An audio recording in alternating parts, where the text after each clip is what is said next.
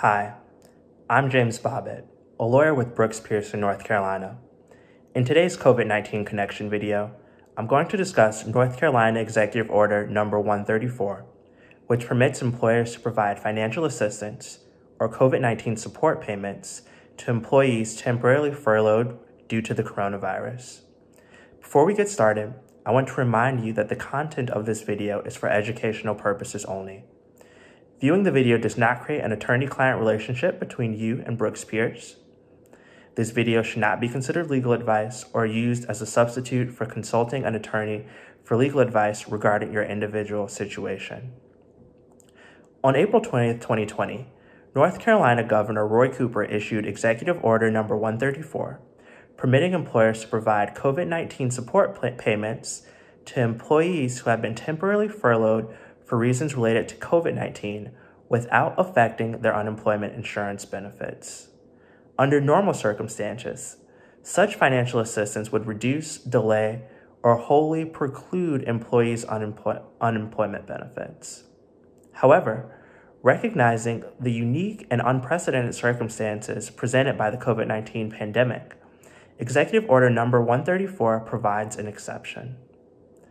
Employers that are fortunate enough to have the financial ability to provide financial assistance must follow certain steps.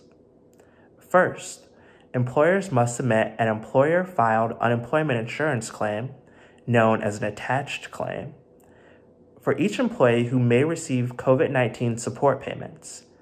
Employers can find instructions for filing attached claims on the website for the North Carolina Division of Employment Security, DES, the governmental agency responsible for administering unemployment benefits in North Carolina. Second, employers must submit a written plan for providing COVID-19 support payments to DES. This plan requires employers to certify that payments are not wages for work performed while employees are furloughed.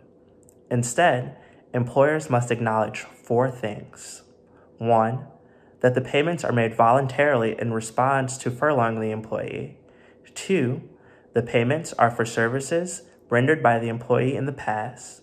3, the employee or the employee's estate is not obligated to repay the payment under any circumstance. And 4, the payment does not obligate the employee to perform or not perform any act in connection with the individual's status as an employee. While employers may submit or must submit written plans to DES, approval of these plans by DES is not required. I also want to point out that submission of plans to DES should not be considered promises by employers to provide COVID-19 support payments to employees. And employers have discretion to stop providing payments before the end of the scheduled plan that they provide to DES. Additionally, acceptance of COVID-19 support payments by employees are not promises that employees will return to work once the employer has work for them to perform. Employees retain the option to accept other employment should it become available. We hope today's video is helpful to you. If you have questions, please feel free to reach out to me at jbobbitt, BOBBITT, at brookspierce.com. You can also visit Brooks Pierce COVID-19 response page at brookspierce.com/COVID-19. Thank you.